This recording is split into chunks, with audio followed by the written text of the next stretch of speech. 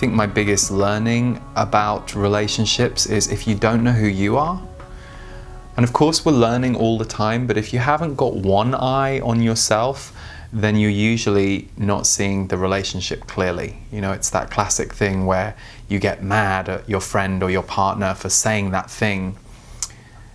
Do you just get mad and want to push back at them, or do you go, okay, I'm reacting, let me just investigate my side of this for a second and see if I can uncover my contribution to what just happened? And if you can't uncover one, then you have a chat. But I think for me, relationships are mirrors, and they're great teachers. But like anything, you know, there will be moments that work for you and moments that don't. And a big part of relationship is having your own identity. I think too much focus happens in our world around, oh, you find this person and you fall in love, and it's a journey and it's a ride. And I think not enough is said about long-term intimate relationship and what you go through and how it changes things, and how it can be really challenging.